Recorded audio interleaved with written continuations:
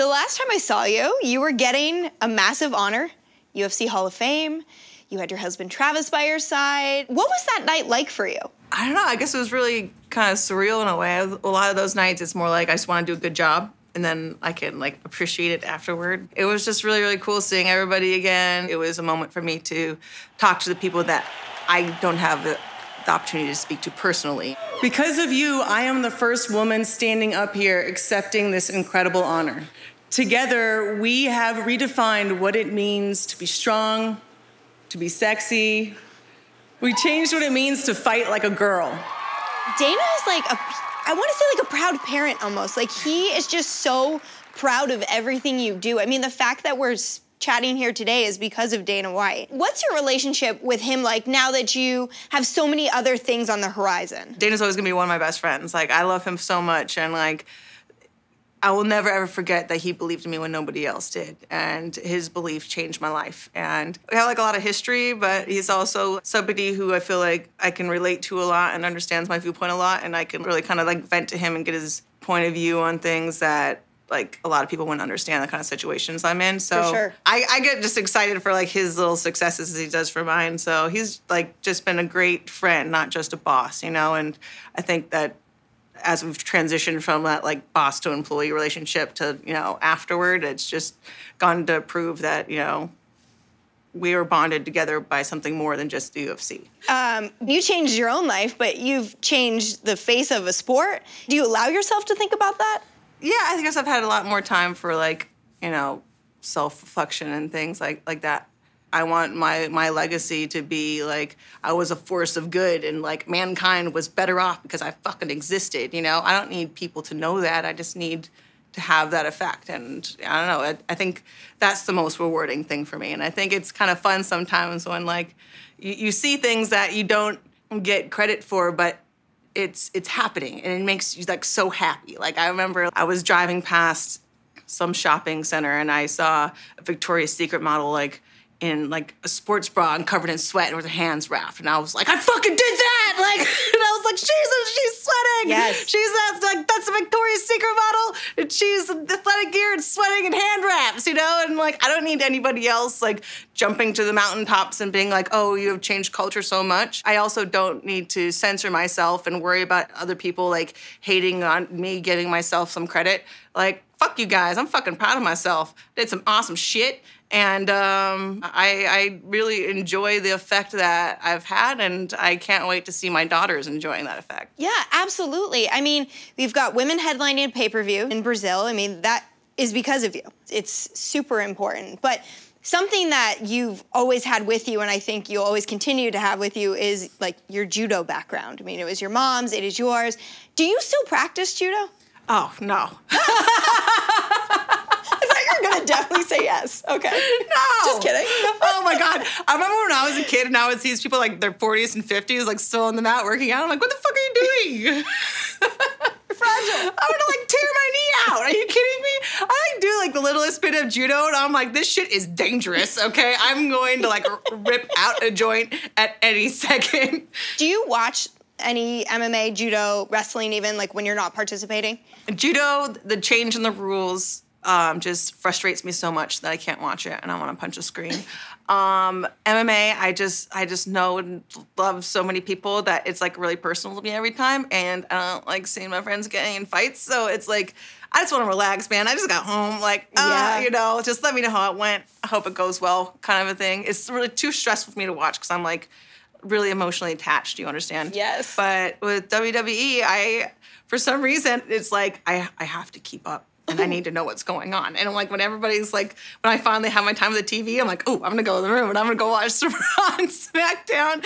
When I'm actually at that event, I'm usually so like focused on what I'm doing, I don't really get to watch the rest of the show. So it's like, I don't know. I just miss them so much, and I love watching wrestling. Like that's like all I spend my time doing at home is I watch like wrestling and like anything narrated by David Attenborough. Oh, okay. Yeah, all right. It's a good mix. Yeah, I was just gonna say those are okay.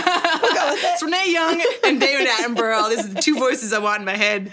I love that. Like with wrestling, we always knew that you were such a big fan. Like that was never a secret. You always talked about that was, you know, a big love for you as a kid. When you actually got over there, did you expect to love it that much? No, not at all. We were planning on having a kid, and I was like, okay, what's the bucket list of things we need to like do before we start trying to have a kid? And I was like, you know what? I always thought I would have been able to do something cool with the WWE. I mean, I don't have much time to like become great at it, but I could do something for a few months. Little did I know, it like completely snowballed within a year. I mean, it's like going from like not knowing how to swim to winning the Olympics and swimming the next year, you know? Like it was completely like thrown in the deep end, like immersion, but I absolutely fell in love with it and every single person there. And like, you know, I feel like I really found like a whole lot of like lifelong friends that I didn't even know were coming, you know? And it was something that I thought was gonna be a small detour, and it just became my whole life for a year. And they say that no one really retires. So we'll see. I'm just, you know, trying to do the baby thing right now. I'm playing it by ear, but I do miss a lot of like little things about it. Me and the girls would have like little rituals and little things that you would do, like small comforts throughout the day. You know, like there were like little ways everyone would say like good luck or good job, little things like that. But yeah, it's fun watching. I miss them, but I'm also happy to be resting. Yeah, I need some rest. Healing up. I'm healing up. I pulled 2 pieces of glass out of my leg the other day. From what? On the lead up to WrestleMania, we had that backstage where we all were getting arrested. Yes. And I was kicking out the thing. So they were like, okay, you like kick out the window, but don't like kick out the window too hard because we're gonna bring in the gimmick, like the glass window, like the sugar glass window. I'm like, okay, cool. So I kicked the window. Well, I guess I dented the frame. So then they're like, we can't put in the sugar glass. And I was like, I'll break the real fucking window. And they're like, you don't have to break the window. I was like, I want to break this window. And then, so I kick out the window, and I'm like, yeah, I kicked out the window. And I tried kicking out the frame, and then my heel slipped, and the glass went whoop, up the back of my leg, and I like pulled it in. That's when you hear me come like, don't tell me how to live my life. And I was just like, ah. And I'm like kicking the shit out of the thing. Wait till it's legal for me to kick both your asses! And so I was like sitting at home, like pulling glass out and like throwing it with my other hand and like a cast and stuff, you know? And I was just like, wrestling's fake. Dang. I'm like stressed out by that story. It's so fake. But the reason why we could like keep going while I'm like, by the end of the year, I'm like dragging myself, you know, to the finish line. But, you know, it's because we script everything that we can work around all these kind of things that in a fight would be the end of the world. Right. And so it's like, stuff like this, I'm not like that bummed about it because you can kind of like work around everything. So it's like, it makes everything a lot less stressful in a way, but it also forces me to endure more because I'm like, oh, it's not that serious of a situation. I could do WrestleMania 14 stitches to my leg, it's fine. Like, I'll take them out after. What were like the biggest challenges maybe going from something that's not predetermined to something that is predetermined? I mean, still incredibly, if not more physical, getting glass in your leg. It's physical in a different way. Like fighting is definitely, the stress from fighting is much, much more, you know? It's like, I could get in a random fight. Someone could walk into this room right now and I'll beat the fuck out of anyone in this planet, you know? But it's the training camp and the weeks leading up to it and the press and just like going to sleep every night thinking about it and all those things. Like that's like the real wear and tear, I feel like, not the physical part of it so much. And of course, like, you know, fights, you just assume, okay, I'm gonna give myself at least a month to recover after that. Mm-hmm. So it's like, it's a peaking system. You allow yourself to peak and crash. With WWE, it's just a grind and it's nonstop. And I did like the easy version. Like everyone else does like 300 days a year. Their bodies don't get to rest as much as ours in MMA, but their minds get to rest a lot more than we do in MMA. I feel like there's no pressure on anything. The only thing that compares to the mental strain in MMA is the Olympics. Interesting. Yeah, that's the one highest, because you train your whole life and you have one day for all of your training and all of your hard work to pay off. It was all for nothing. Right. You can get another fight in a couple months. So nothing compares to that. And so I think I went from like the highest stress possible to like less and less. And then, yeah, I'm older now. I don't want to stress out about anything anymore. WrestleMania. Yes. When you first started your year with the organization, was that on the radar? When I first came to the organization, like, I was like, hey, I'd really like to do this for a couple months. We're gonna have a baby soon, so you know this isn't forever. But my one request is like when we first start, I want to finish my storyline with Stephanie. And so that was my request because I love Stephanie McMahon so much, which is so funny because we're supposed to hate each other's guys. Yeah, exactly. But I love her. I'm like, really? Oh my God, I love her so much. Oh God, it's so great to get that out. Okay. All right.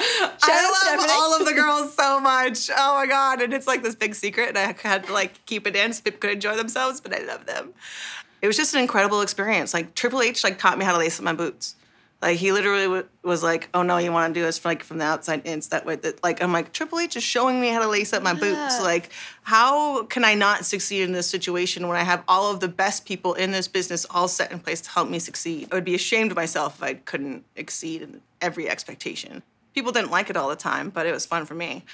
And you made more history. And I mean, women headlining WrestleMania. Yeah, it was great, huh? That was fun. It was really great. It was so great. Did it feel huge to you? Yeah, it felt big. It's just, I think it just has to do with the time, with the perspective. Like, me and Liz Carmouche felt bigger to me. This is a gigantic cultural moment. This is not just a moment for Ronda Rousey. This is a moment for women's sports, period. She's looking for it. She got it. First round armbar finish for the champion, Ronda Rousey. Even though it was years ago when not as many people watched, and it was in the Honda Center, which maybe holds like 16 to 20,000, compared to WrestleMania, where it was in front of like 80,000 people and millions of people watching.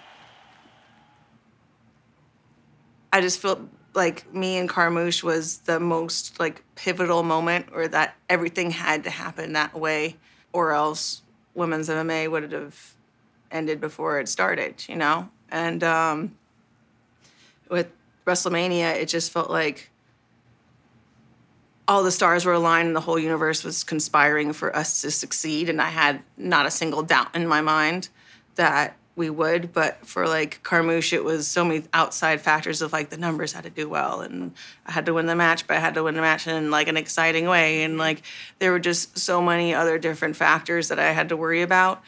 And I feel like the stakes were like higher in a way, even though the venue and the audience was smaller.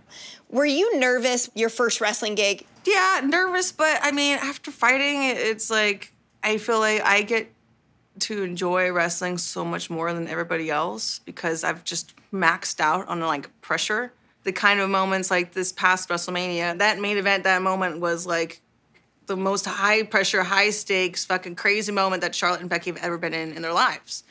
And I was just like, I love WrestleMania, you know what I mean? Like, oh, like, we're gonna have a great day, and like we have a great match, and nice to see you guys, first ever women's main event WrestleMania, woo! So they're all like, oh my God, I wanna do a good job, and I'm like, Joan Jett's here? Okay? That's awesome. And she's so cool. Oh my God, I cannot believe, have like moments to yourself, like, I don't even know if this is real life right now. I'm like standing on top of the ramp at WrestleMania and Joan Jett's like playing their guitar and she looks at me and she's like, yeah. And I'm like, yeah. God, like, how can you not be like totally kicked out? No wonder I broke my hand. Joan Jett just nodded at me, okay? She was playing Bad Reputation, looked at me, nodded in my direction, like, go get that shit, Ronda. And I'm like, I'm gonna go hit somebody so hard and break my hand. Because I love Joan Jett. That is It's a WrestleMania. Yes. I mean, they pulled out all the stops. Yeah, if there's any time to go big and go home, it's WrestleMania. For real. And now you're spending time at home. Yes. After WrestleMania. It's so great. I love it. Puppy. I know, he's so soft. You're like the softest goat ever.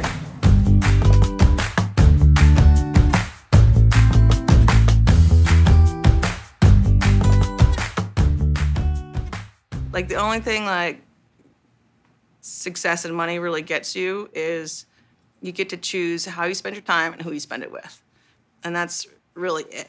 And so there's certain times where, like, yeah, I want to get up and, like, change the world and, like, charge it and, like, handle things. And I'll be on that mode for, like, a year straight. You'll see me. But there's also times where I'm like, you know what? I'm going to roll out of bed and I want to play Pokemon, roll out of bed, and eat fruit snacks because I'm a fucking adult. And I've worked my ass off, and I want to play Pokemon and eat fruit snacks at 8 a.m. because I'm on a.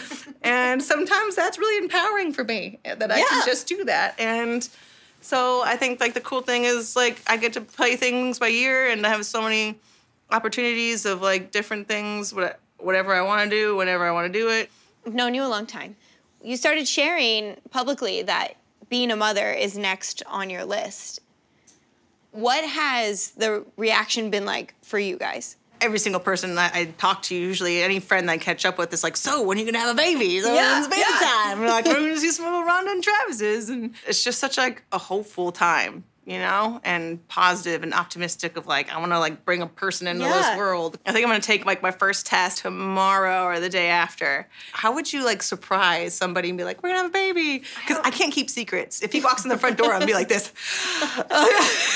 It'll be on the phone immediately. He's walking in the front door, I'm like, hi, babe.